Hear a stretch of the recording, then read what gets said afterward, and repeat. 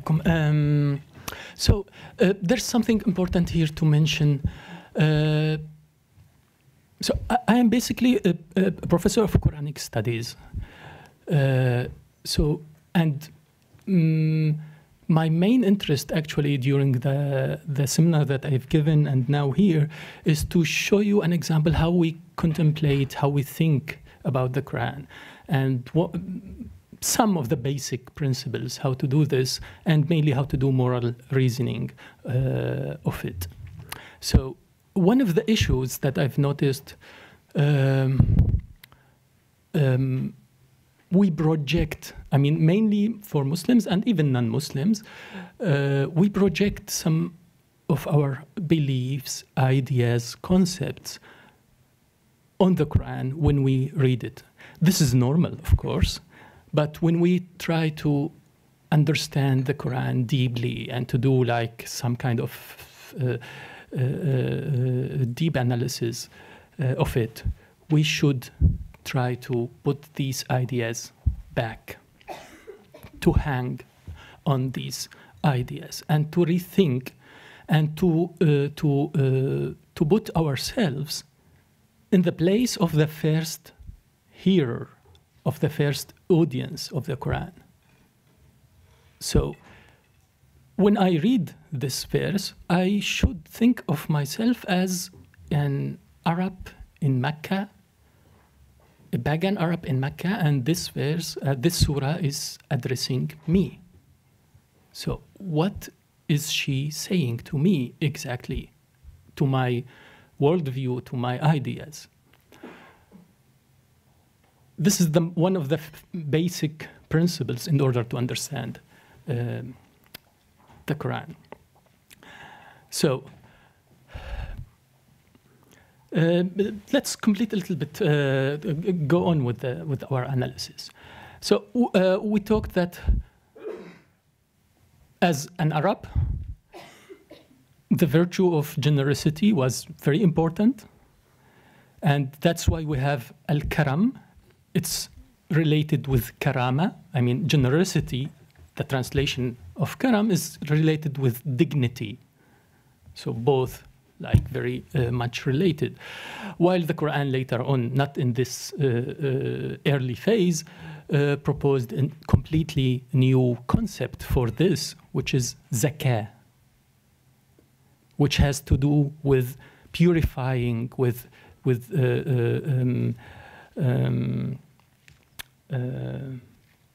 purifying the self, and also like I would say developing the moral conscience of the human being. Tazkiyatun nafs. It's related with training the self. So, does this surah, one of the points that you've mentioned, it's free will. With free will, some of you mentioned أَلَمْ نَجْعَلْ لَهُ وَهَدَيْنَاهُ النَّجْدَيْنِ. So, where is it?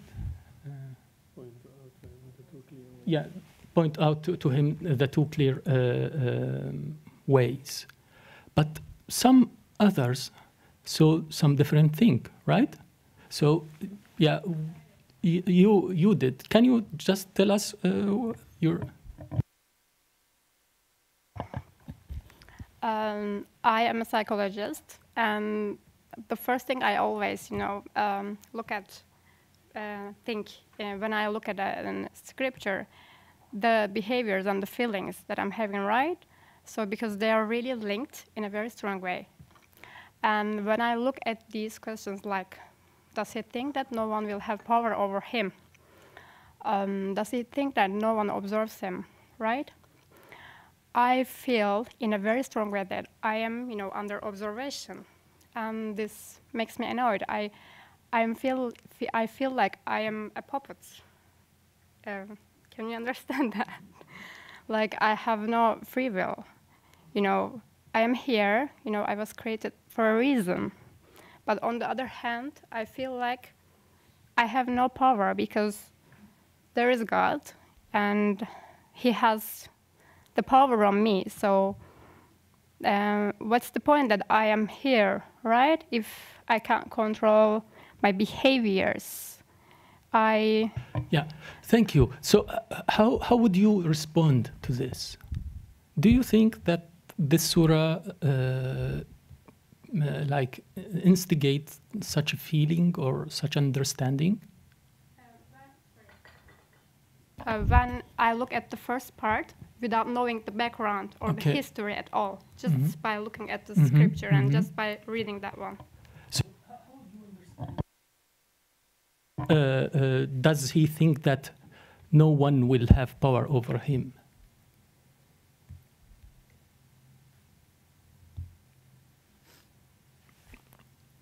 That means there's no moral authority to which he responds. Mm-hmm.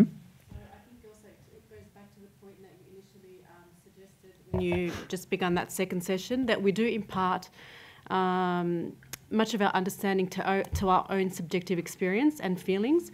So I think if we were to approach the text and take such a fatalistic, or have such a fatalistic sentiment to this verse, it could be owing to maybe our own understanding or our own faith levels, possibly. But in terms of having someone overview our actions, whether it be on a regular day-to-day basis or on, more generally with God overlooking our actions, it's pretty acceptable. But I suppose coming from that God-centric worldview, maybe it doesn't induce the same feeling that it may on others who take issue with having a higher authority have power over their lives and their decision-making. Yeah, but what does power he means, actually? Maybe control of our actions. Okay, maybe. I don't know. I was wondering if it's contradictory, the aspect of power and free will. And then I was thinking of if he refers or if he puts power equivalent to the human consciousness, like the human consciousness as an embodiment of God's will or God's generosity. Maybe you can. Yeah, thank you. Well, look, there's also some of the principles of like dealing with the Quran. Now we are dealing with translation because we are not sure that all of you knows Arabic, and this is a problem.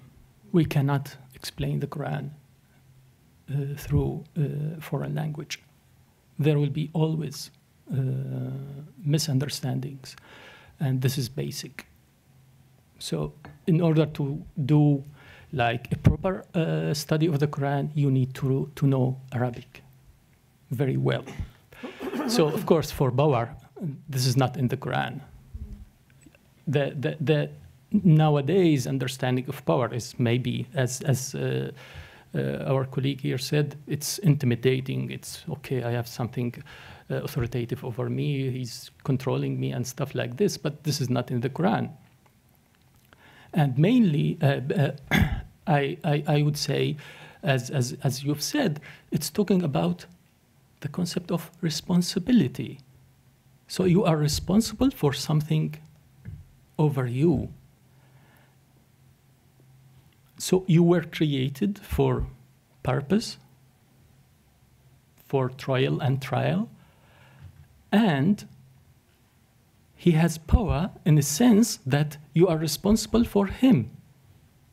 And here comes the moral concept of responsibility. So you are not like not in this life without any aim. And in order to understand this, now me as an Arab before Islam, well, I was always saying, نموت ونحيا وما يهلكنا إلا الدهر. We live and die, and there is nothing else than the time. The time is going on. It's in linear time. We are living in linear time. We are born, we die. That's it. There is nothing. There is no power over us. There is no responsibility. This is the moral worldview of the Arabs before the Islam, before the Quran. But the Quran is saying, no, this is not the case. You were created for a purpose, and you have responsibility for your deeds. well, the Arab will say, well, I'm doing well. I've squandered great wealth. I'm helping a lot of people. So the Quran will say, and also the Quran will try to clear up this issue. But before this, he will talk about what also some of you have mentioned.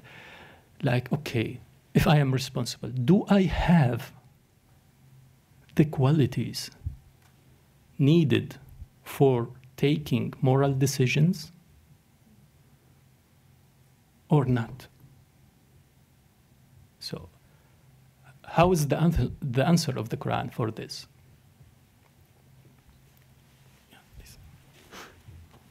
Maybe I can just respond to your question or the contradiction between observation and free will. I think that's the answer, or the answer of your question will answer this question. It's about if I'm responsible for something. Allah is saying that He has given us the equipment to be responsible for our deeds, for our believings, like eyes, tongue, lips. In other sources, in other verses, He's speaking about al-aql, about tadabbur, tafakkur. So we have like the equipment to distinguish between right and wrong, the path. And I think the point is that we have to justify for it. So responsibility, it's not just like endless. Responsibility ends in justification, to justify for the deeds in the akhirah. And because of this, God is speaking with terms of observation. So you are responsible for it and someone is watching that. And it's written, and there will be like witness for what you have done in that life. So for me, there is no contradiction between these terms. What's the percentage of free will that I have, right? And what's the percentage of the controlling of God? I'm confused about this.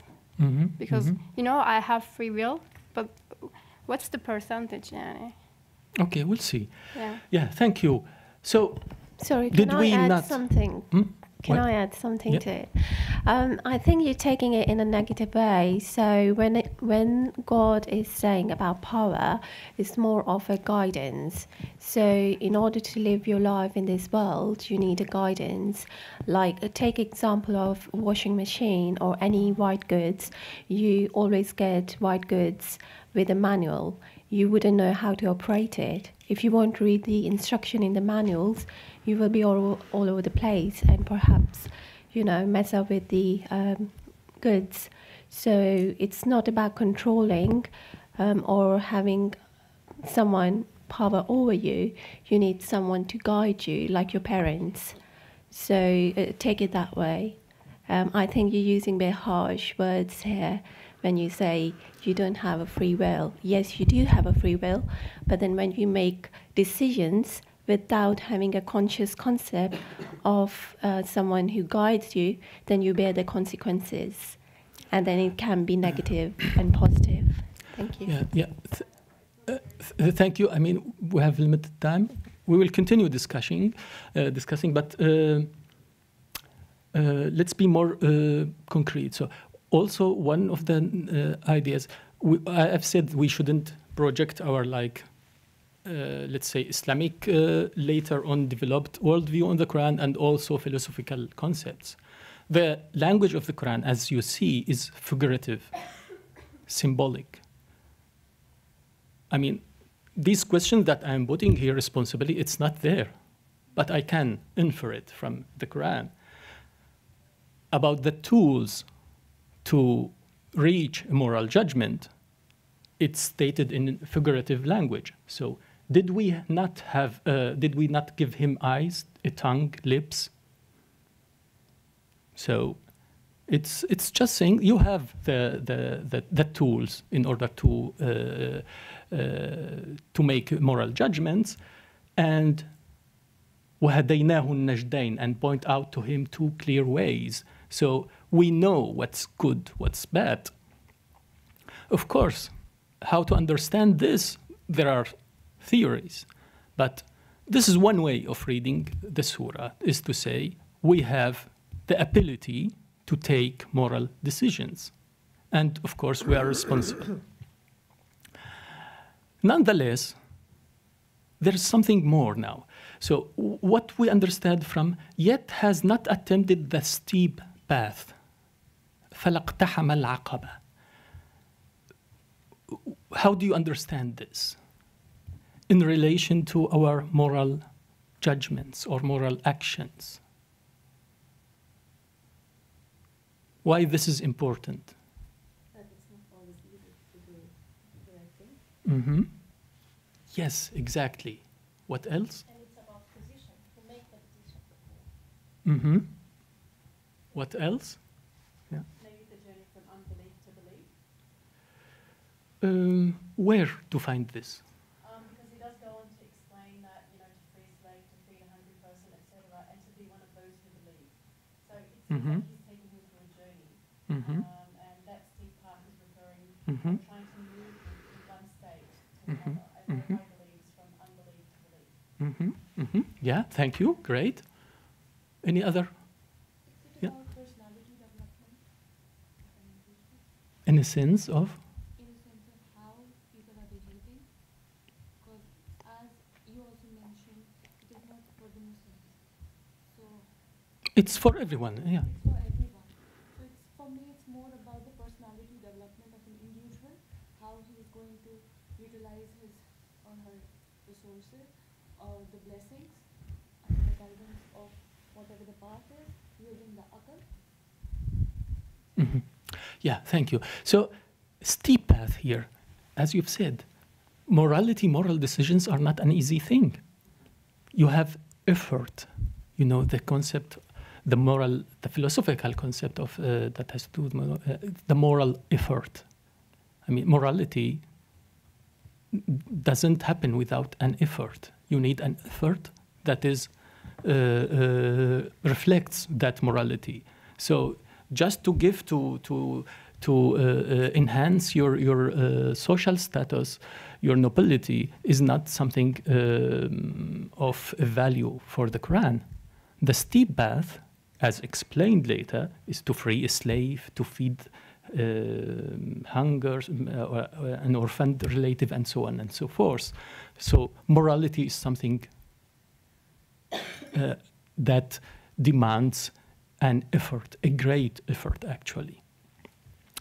And of course, this is all in an urban space, in city, where you have, of course, also this idea of responsibility is also expressed in the beginning, figuratively, by parents and offsprings. So normal, usually as Muslims, when you read the Quran, we read this just as kind of swear, qasam, and go on. But we don't think about this. What is the relation between this qasam, swear by parents and offspring, and the whole surah? It's all about responsibility between parents and offspring. This is all reflection. It's our relation with God is with God here. I mean, for like secular, will say it's not God. Maybe it's just the moral ideal, the moral higher entity, whatever. So it's this kind of relation that's based on responsibility, on a effort, in moral effort.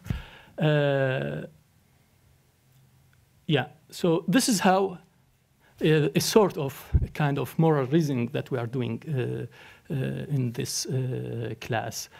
Yeah. Do you have questions related to this? Yeah. Can we also add to that? So it seems like the verse starts off with more a communal outlook. So basically you are an inhabitant of this city. And then also he sort of concludes with that, where he says that, and to be one of, those who believe and urge one another to steadfastness and compassion. So here morality is not necessarily individualistic, but does have that sort of communal aspect of it. So he begins off with that, and then he sort of concludes with that. And he didn't use any sort of taqib or anything of that nature, but rather there's a sense of and, so an accompaniment or ma'iyya. So one goes with the other, goes with the other, and they cannot be divorced from one another. So I think that also is encompassed. Thank you very much. This is a great point. I missed that one. I mean, this is a great point because this also, when we look at the pre-Islamic worldview, it's totally individualistic.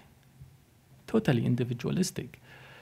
Now the Quran, from the early beginning, you are inhabitant of the city. He's talking about this communal aspect in the beginning and the end. Thank you very much. Any other comments or questions?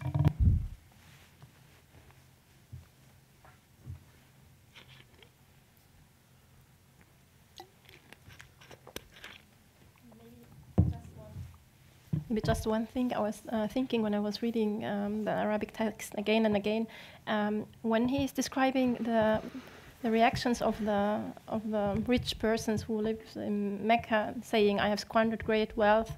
It's he's speaking in the past. So after they've done it, they're coming and boosting and saying, "I have done this and this for the reasons you have mentioned." But when he is talking about as we have spoken, Islamization of virtues, he's speaking about doing, not about speaking. So we are freeing slaves, feeding hungry people, the orphaned relatives. So it's more about acting, about doing, not about speaking and telling. That's one aspect. And the other aspect I was thinking about is that the moral way isn't an easy way, as we have explained. Maybe there's a strong connection to the very beginning of the surah when it said, "We have created man for toil and trial." So there is like an indication that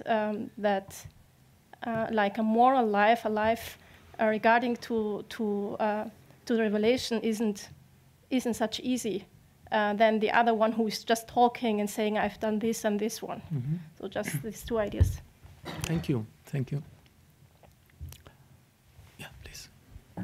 I also wanted to mention maybe there are different terms like power, control, guidance, like depending on whom we are addressing. Of course, the Quran is addressing all humankind, but the question is like the reason why it is not spelled out so clearly is because of the contextualization, as you've mentioned with this surah, but also with the relationships, so that every human being individually can recognize him or herself in these sentences that have been transmitted.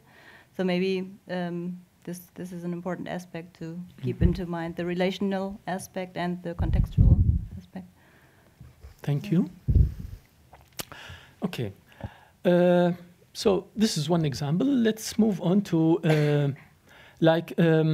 so how to understand the moral theory of the Quran. There are several approaches to do this. I will talk just briefly about two approaches. I will begin with the one of Toshihiko Izotsu, which is saying that in order to understand the moral theory of the Quran, we should concentrate on the concept on the moral concepts of the Quran and analyze them in contrast with mainly with pre-Islamic Arabic virtues, and analyze them in the context. I will talk about the method later. So this is one way of understanding the moral theory of the Quran. The other approach is to undertake a philosophical analysis on the whole Quranic corpus in order to extract the basic moral principles to answer all the philosophical questions related to ethics. And that approach was mainly undertaken by Muhammad Abdullah Draz. So for Izotsu, according to him, he sees that analysis of the language of a specific text is the main source of understanding its moral worldview. So the moral worldview of the Quran is understood, or is going to be understood, through its moral concepts. When we analyze these moral concepts and compare it with earlier and later understandings, we get a clear idea about what's the moral theory of the Quran.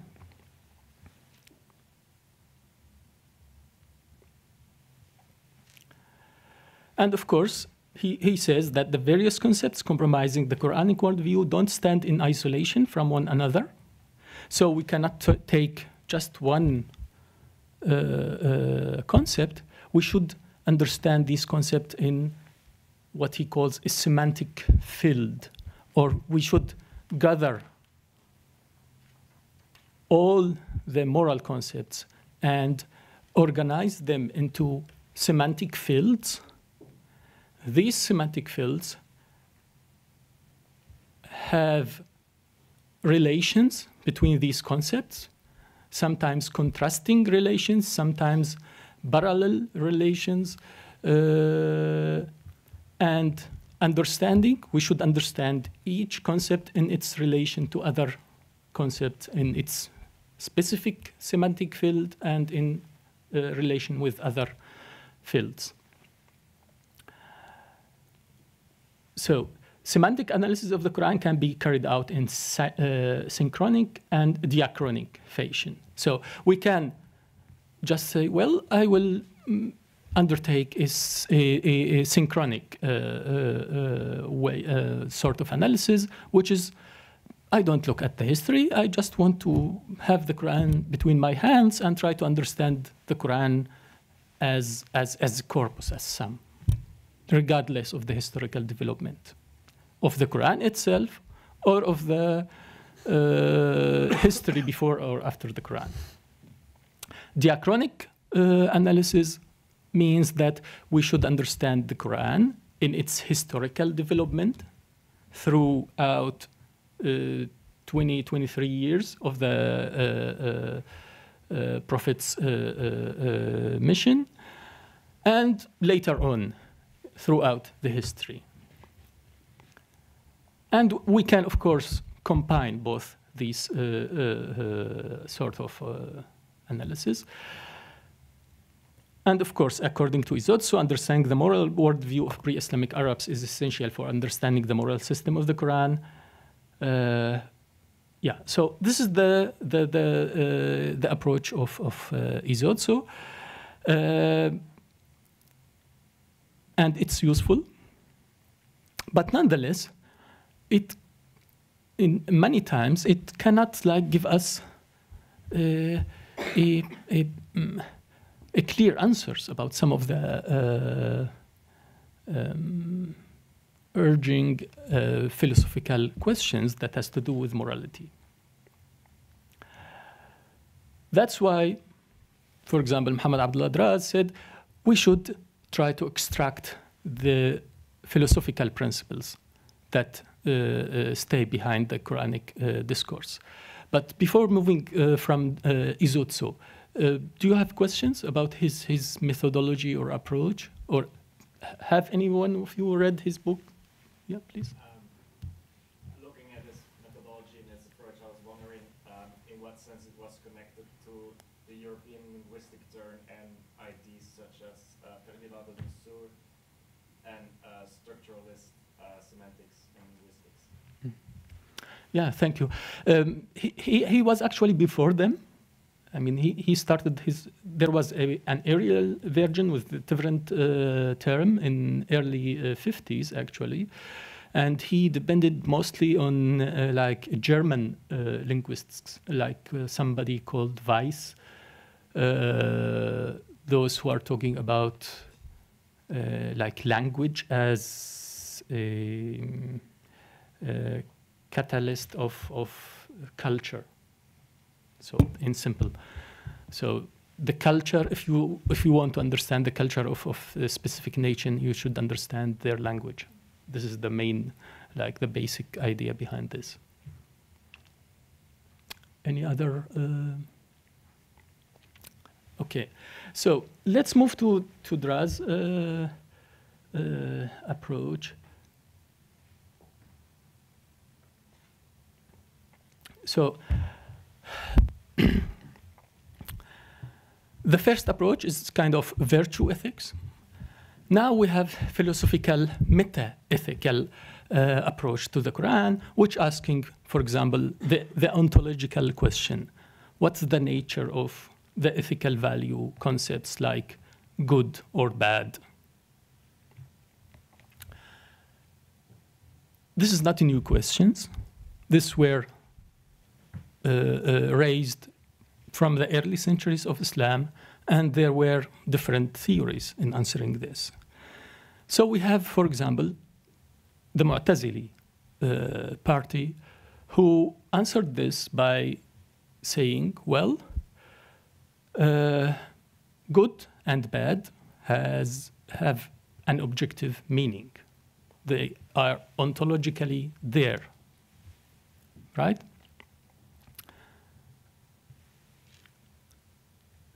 What's this?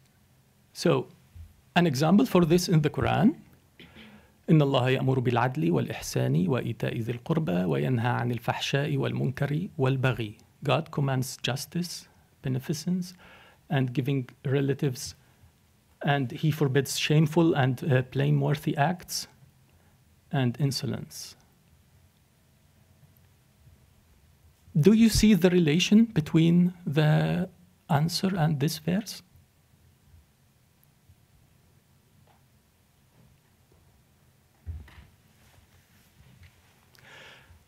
Why do we say this verse is an indication that ethical values have objective meaning?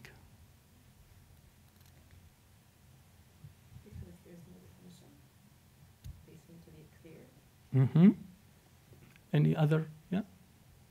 I would say language-wise, because God commands justice and not God decides it. It's sort of taken for granted that we know what exactly is meant by justice and ihsan and giving to relatives. It seems like it's an objective reality that anyone Yes. all kinds of. Yes, exactly. Exactly. So one of the arguments for this is saying, look, the Quran is saying, do this, justice, beneficence, ihsan, and so on, but he's not explaining actually what adl, what justice is, as if we understand this. And this is a clear indication that ethical values have objective meaning. Another party, like Ahl al-Hadith and most Ash'aris or some early Ash'aris will say, well, right and wrong have no objective meaning. It's actually just what God decides.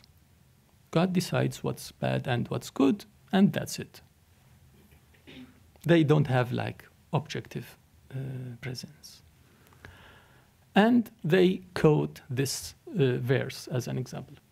Okay, it's not fitting for a believing man or woman when a matter has been decided by God and his messenger to have any choice about their decision. And whoever disobeys God and his messenger, he surely strays off, a magnificent straying.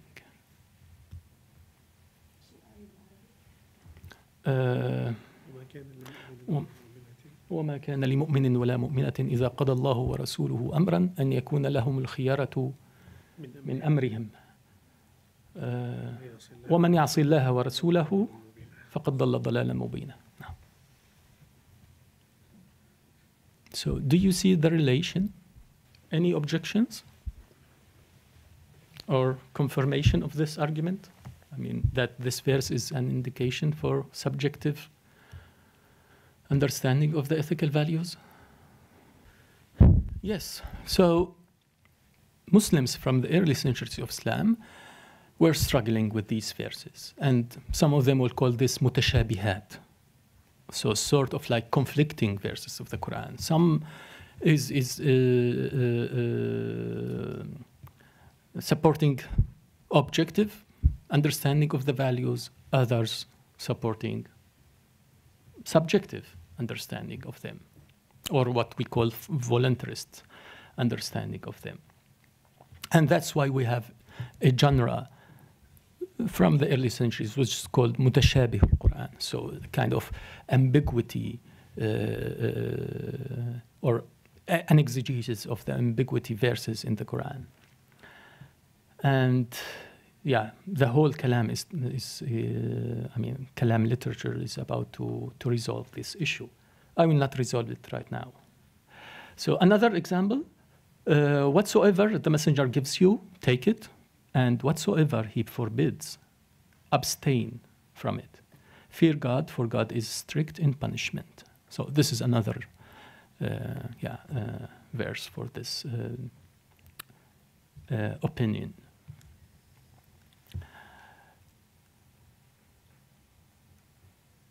And yeah, so this is a question about ontology.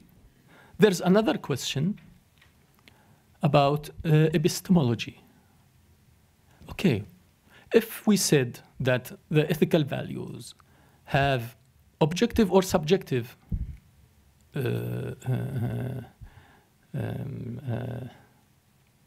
meaning, can we at all reach this objective understanding of the values or not? In a sense, do we need revelation in order to understand the moral law, or we don't need it?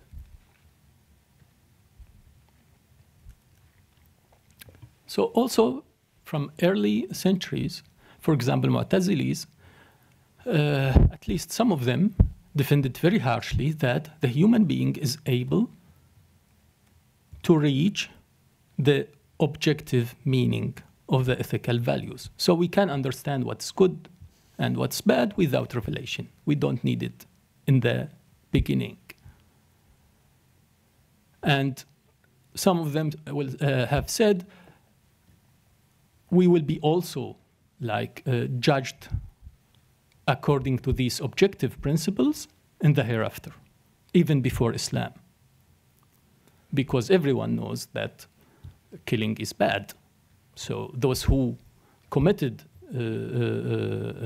murder before Islam will be punished in the hereafter. They are not like, they will not be freed as the other innocent people were living at that time.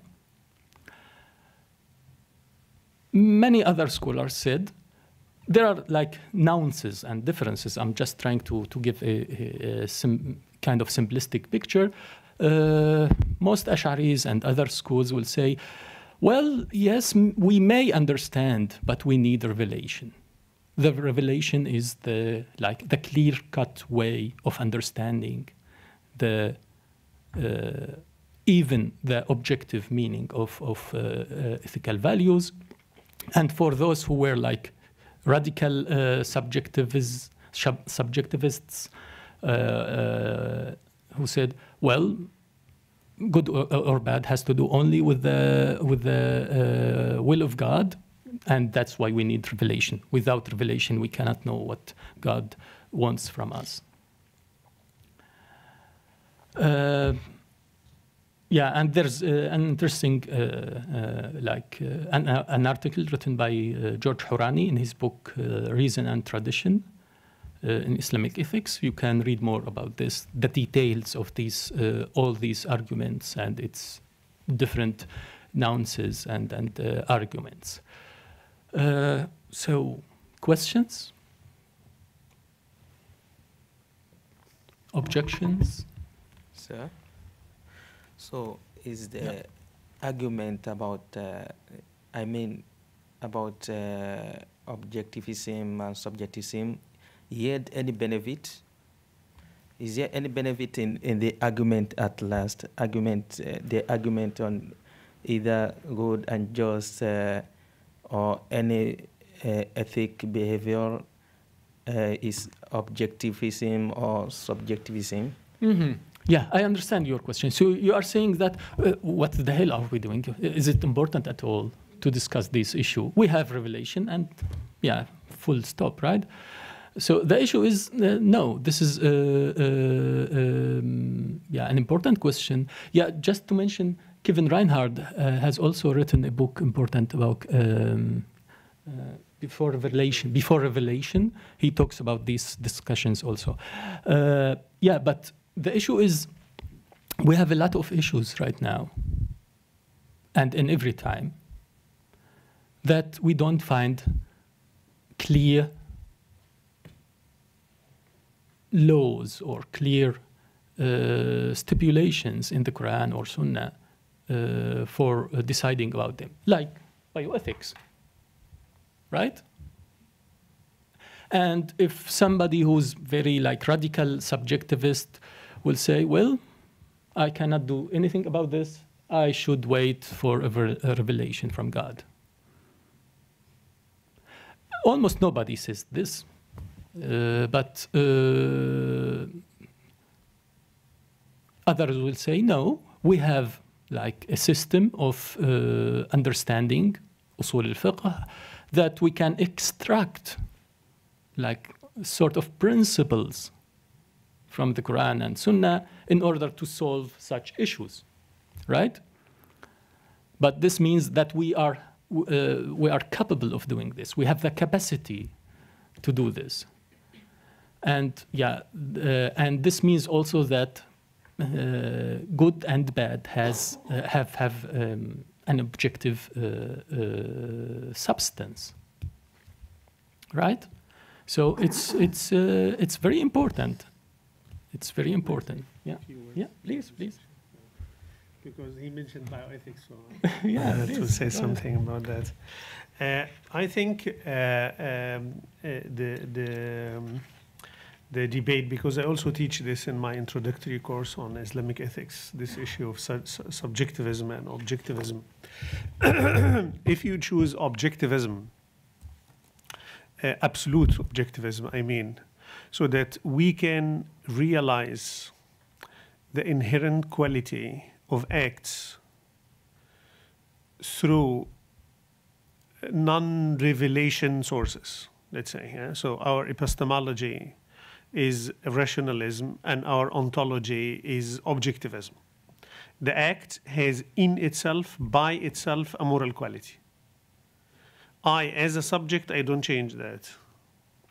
And I can discover this through my own human intellect or whatever, science or any other reason. This is something. And to say that God decides and we need to know what God decides so that we can act is a completely different thing. So, for instance, the fuqaha, they took the position that it is God who decides. So all the time you are looking for knowing the will of God. Ma'rifatu muradillah. This is what you are trying to do. Not your own will. And by the way, also not the will of the mufti. So I'm asking a mufti not to tell me what he thinks about something good or bad. This is not the point. I'm going to the mufti to tell me, because he has more experience, I cannot do it myself. I don't have the expertise. It's such a complicated issue. So I ask him to tell me what God wants me to do, not what the mufti wants me to do. So he is just a helper, informant, someone who is going to do me. You are doing this because you think that things are good and bad because God decides that they are good and bad. So I'm following him. He's the one who created me. He's the one who created the world. He knows how this complex network works. And he's the one who will give the reward and punishment in the hereafter. So I cannot go beyond his own will. And I mean here, by the way, the legislative will. He said, do these things, don't do these things. Sometimes he's so clear about what's needed. You pray 5 times a day, you fast 1 month in the year, etc. And sometimes you have to use your mind and intellectual capacities as intensively as possible to know his will. And this is the main problem of many of the modern thinkers who think that the position of voluntarism and traditionalism, those who think that it's God who decides and it's tradition who tells you, that this overrules the role of human intellect. All the time you need human intellect to know the divine will. I always say to my students, the Quran is not a telephone book. You are not going to read the Quran, for instance, euthanasia. If you read the Quran as a telephone book, you will never have an answer. You cannot look at an index, where is euthanasia, so that I know what God wants me to do. It doesn't work like this. The Quran gives you a framework, and then you have to use human intellect to know the divine will. So you are using your human intellect all the way, whatever position you take. But you are using your human intellect to judge, or you are using your human intellect to know the divine will. This is the main part. And this makes a world of difference. You get the point? I hope I could. Thank you very much. So let's move on to another example from Hadith. Yeah, please, very fast. Okay.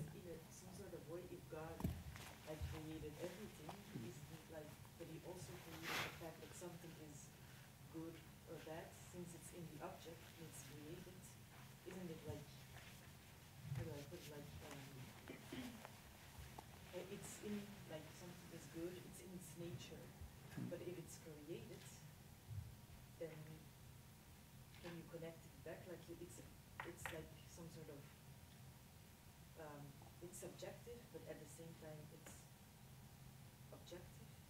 I don't know how to explain it very well, but if something, like the nature of something is good or bad, yes. But since God created everything, God knows whether it's like good or bad because it's created like this. Nothing would exist if God hadn't created it. So God had already decided the nature. I don't know if it's clear to Yeah, I think. Thank you. This is an interesting point.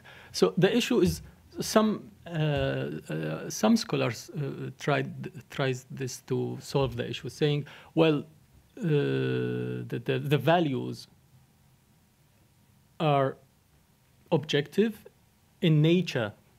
Something is in nature good or bad, but this nature were created by God. So yeah, so. At the end, it will be the same. Yeah, at the end, it will be the same. But in general, nonetheless, they still objective, right? According to this, yeah. Yeah. Just at one point, I think, to stay here, I think what you're trying to ask is, and maybe speaks to the definition of subjectivism, that maybe an act is considered righteous because it was deemed by God as righteous, not by our own conclusion as something is right or wrong. So I think with subjectivism, possibly could the definition be that something is inherently good because God has deemed it good, and something inherently bad because God has deemed it, bad and therefore forbidden. I think God has actually given it that inherent quality of righteousness or otherwise, because He has deemed it so in the Quran or the Sunnah. I think is what you're. I think this is the Maturidi position, if I'm not mistaken. Yes, exactly. Possibly this is the Maturidi position. If I'm not mistaken. Yeah, you're right. Because they took a middle path between the extreme Ash'ari and the extreme Mu'tazili in this regard. Yeah, so God orders what's good, not just because He just wants this, like arbitrarily. No, because it's good in its nature, as He previously created it. So this last sentence is the Maturidi sentence. Yes, exactly. So it's not like He's obliged by something more than Him. This is one of the issues in Kalam. It's just because He كتب على نفسه الرحمة, so He obliged dictated on Himself to be merciful. Yeah, to be merciful. It doesn't mean that He is like less powerful as He should be. It's just a figure of speech to say there's an objective value of mercy, which He already created, and He is committed to that value. And there's also that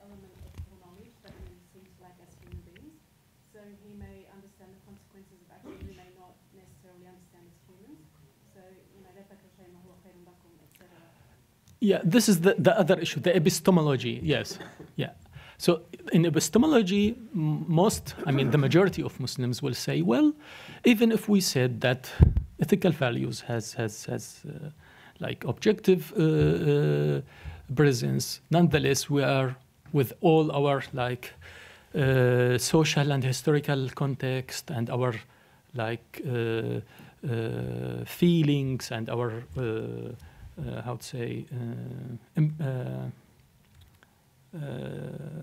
whims and stuff that can all these issues can prevent us from understanding the right the moral law, the right moral law, and that's why we need revelation in order to clear things up. So we have 10 minutes. Let's look at hadith and how hadith, Sunnah deals with the issue of ethics. So we have this famous hadith of the Prophet, إِنَّمَا بُعِثْتُ لِأُتَمِّمَ مَكَارِمَ الْأَخْلَاقِ, I was sent to perfect the honorable morals. Right? So the implication of this hadith that there were a moral system before Islam. The Prophet came in order to perfect that moral system, not to like abrogate, cancel that and substitute that moral system, but to perfect that moral system, to repair that moral system. So, just one example. There are many versions and connections, but just to see how morality plays in the Sunnah. We have this hadith: أكمل المؤمنين إيمانا أحسنهم خلقا وخياركم خياركم لنسائهم. The believers who show the most perfect faith are those who have the best morals, and the best of you are those who are the best to their wives. We have several hadiths which relates between like حسن الخلق, being morally perfect, and specific virtues like being generous, being merciful, and here in this case being good to wives or to women. Actually, we cannot say that nisa'ihim here means wives. Yeah, sorry, this translation is not exact. But yeah, to be nice or to be good to women in general.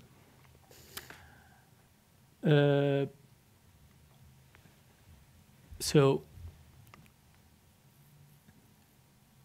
this is one case, right?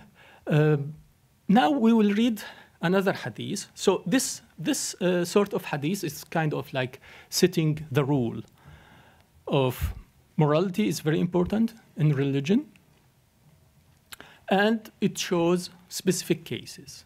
Now we will have a case which is a bit strange, and we have many other examples, similar examples of this. And this hadith, who wants to read the English and to help me with this? Nobody? Okay. The Prophet said,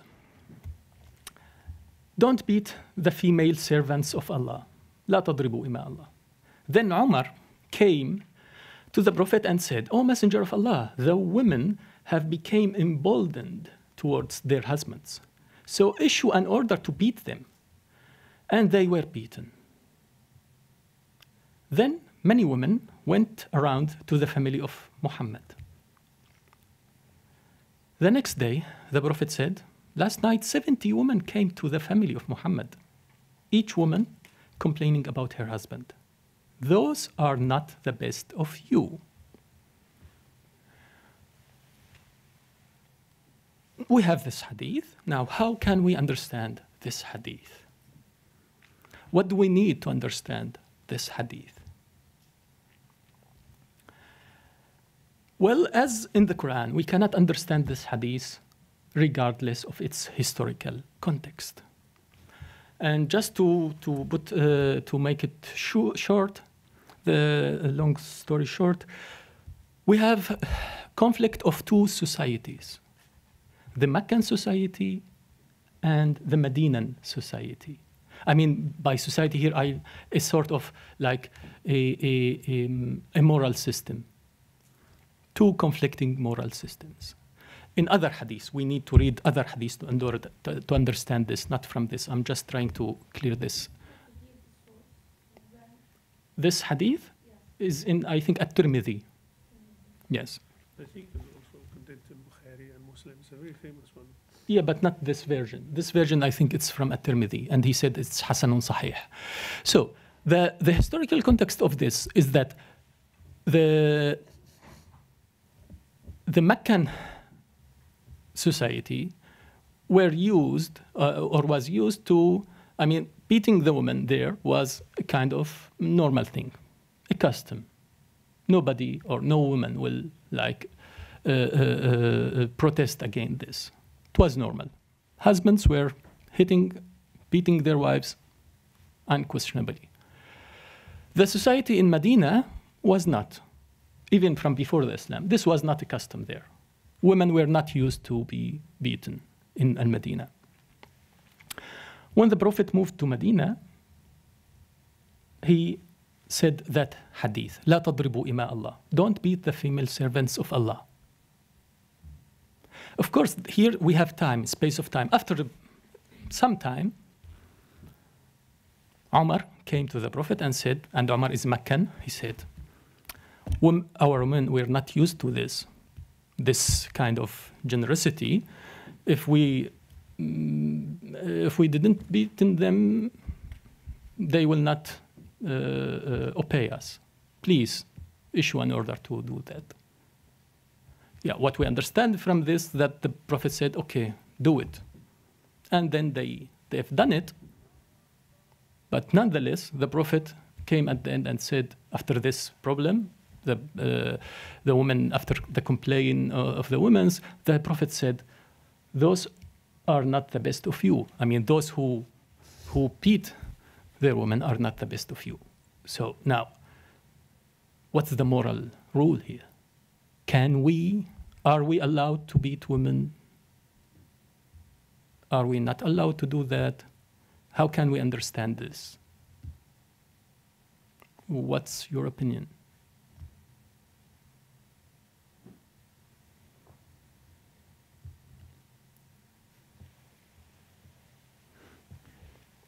Of course, in relation with the previous hadith, which has to do with, which puts a clear, like, relation between morality and being good to women. Sorry, Dr. Samir, can I? So the question here is that does Islam permit sexual assault or physical assault, I meant to say? Just a minute. Let me just try to refine your... So we are not talking about Islam right now, right? We are talking about this specific general text. Concept. Yeah, we are now analyzing specific text. We don't make now general statements, okay? Mm-hmm. Okay. To be... So my question is more of a basic, of a general nature, that are we meant to pursue a sense of, physical assault when it comes to, treating women? So. No, the question right now is, we have like a general statement, clear-cut relation between morality and being good to women, right? This is the first hadith. Now we have hadith, which is the Prophet said, don't beat. And then he said, okay, you can. And then at the end said, those who are doing this are bad guys. How do we understand this? Yeah, please. Just to speak from an educational perspective, so it's my perspective, I think we have that issue not only in with this topic of beat or not beat. It's a topic like with other issues also, that Allah subhanahu wa ta'ala through the Prophet sallallahu alaihi wasallam are educating the people, and it's a process, so it's a development. as you have mentioned, the society in Mecca was a society where women do not have any rights. Beating was normal. To have many women were normal in that time. That woman has to obey her husband was a normal thing. So Islam comes step by step to set a new standard for how a man and woman has to deal with each other. So for me, when I'm reading this hadith, I do not recognize a problem with that. When I see it with educational eyes or from educational perspective, he's saying it's forbidden. You shouldn't do that.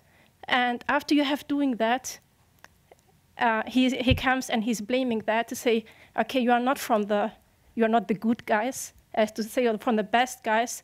And when we are considering the hadith before, when he's saying خيركم خيركم لأهلي, for example, so he's just step by step setting a new standard how man has to handle like problems in their marriage, and it's a process which needs time. We have strong Sahabis like Umar, who is getting angry and has his temperament, as we know from his biography, and other Sahabis. So a Prophet is, Sallallahu Alaihi Wasallam, is trying to educate them, so not to come and forbid it and say, okay, from now it is haram, maybe they will not accept it, it will be difficult to maintain it.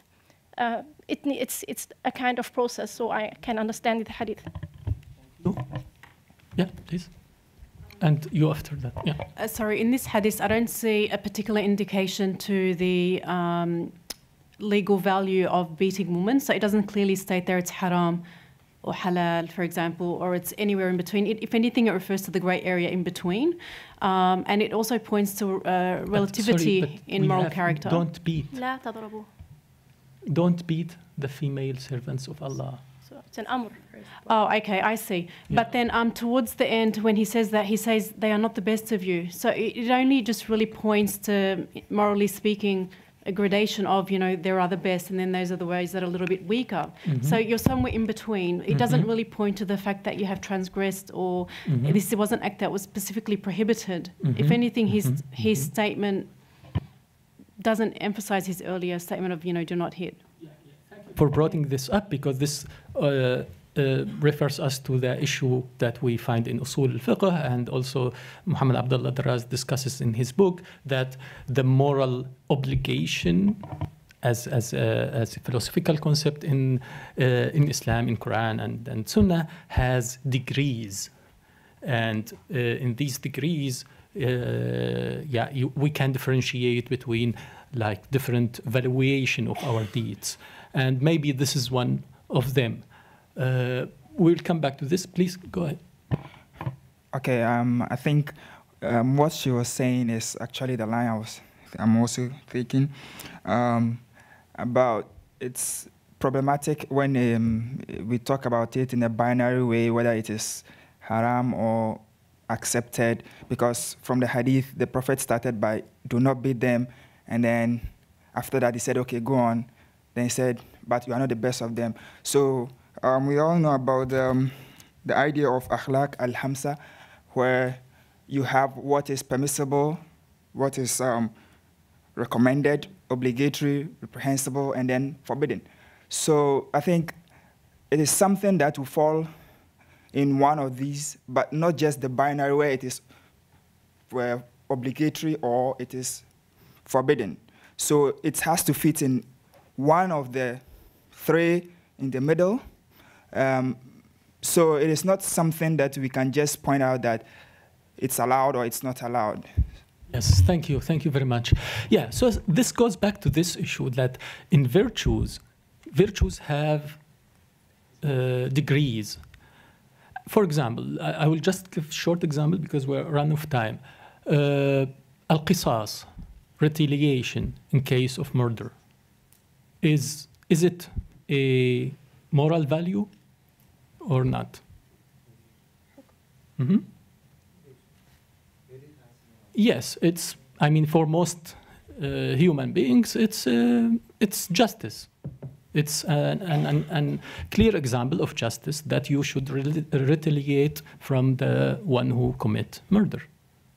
Nonetheless, the Quran accepts this right, this value, but he said, وَأَن تَعْفُوا أَقْرَبُ لِلتَّقْوَى. So forgiveness is actually better than retaliation. So we have degrees of values, and this is one of the important issues in the Quran and Sunnah. And in the case of murder, forgiveness is higher ethical value, moral value than retaliation, although retaliation is justice. So this is one case where you have like conflicting understanding of the moral law. And of course, some will say, well, maybe there's like details that we have to consider. So this is not clear cut. We should go into details and see why the Prophet like condemned their beating their wives because they were not following the right way of dealing with their wives. So some of my students said the Quran like put several ways in order to solve the family issues, and this beating of wife is just the last thing, and in very extreme cases, and they were like very fast. They just hit their wives, and this was against the Quran and Sunnah and so on and so forth. So there are a lot of discussions about these issues, and this is just one example. You will find this in many other cases. Very fast. But referring to your point, I don't see any legitimization of violence in this quote that we have here, because first he gives the rule that you don't have to beat your wife, and then at the end of this sentence he is calling the person out that he didn't do something good or righteous thing. And also in the middle of the sentence it is written that they were beaten. It is not written that the Prophet said that they should beat, but that the human himself decided to beat. So I don't see Yeah. Can I? I think it's a long issue. Okay. I know this from experience. This is a long issue. I just wanted to give you an example of complicated issue. This is the biography, some of the interesting stuff about this issue. So the first book, Hadi Shamma, has written book. I think this is difficult to find, the ethical system underlying the Quran. Maryam Al-Attar has written a book about Islamic ethics, and this mainly about the Kalami discussions, theological discussions of mainly Mu'tazili and Ash'ari schools. Michael Cook has written an interesting book about forbidding wrong in Islam, and of course the definition of wrong and right and stuff. You will find a lot of stuff there. Of course, Muhammad Abdullah Draz is a key book in this. You have two other books which talks about the issues of ethics in Islam, ethical theories in Islam of Majid Fakhri and George Horani, and then the key book of Izotso. Dawood Rahbar also has written an interesting book about God of justice, the concept of justice in the Quran, and the discussions between Mu'tazili and Ash'ari about this concept. And Fadl Rahman is also one of the major authors in this field. And Kevin Reinhardt talked about this issue about the moral judgment before revelation. Any general questions or comments? Did we get the presentation? What do you mean, get? We will check with the colleagues. They have your emails, I suppose. Yes. Yeah, that's possible, I think. Yeah, that should be okay. Yeah, listen. Previous slide was about morals or ethics and women. In Islam, does ethics differ based on gender? Is there a specifically gender ethics in Islam? I don't know how to answer. What do you mean exactly by this? Because, yeah, when you ask such a general question, I need to go into details and understand what it is. For example, you have feminist theories of ethics and sociological theories of ethics, etc. Because, as you know, if it's viewed by a woman in relation to a woman, it's a little bit different. If a man were to look at, female issues and so on and so forth. In Islam, is there such nonsense? Do perspectives change in relation to ethics based on? Mm-hmm. Well, so what's good or bad is good for and bad for man and woman. There's no difference. But, I mean, when we are talking about virtues, about conduct, there are some deeds which is good for man, but not good for woman, and vice versa. That's all I can say right now, but this is a complicated issue. Yeah.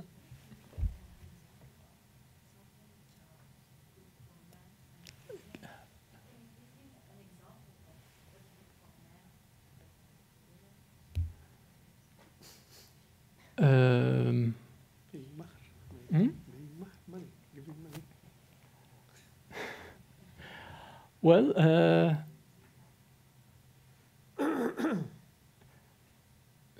I don't know. It's after lunch. I don't. I mean, in the Quran, at least, when I read the Quran, I don't find an example of this. But I'm talking about tradition. You will find in tradition such examples. So, like to go in war. This is for a man something good, but it's not obligatory for women, and also not something that's much good, right? This is just one, yeah, an example. Yeah, please. What's the basic difference between the subject matter of Islamic faith and Islamic ethics? And does ethics also discuss halal and haram? This will be on Tuesday. This will be tomorrow. Tomorrow you will have enough time to discuss this issue. There will be a specific lecture for this. Okay, thank you very much.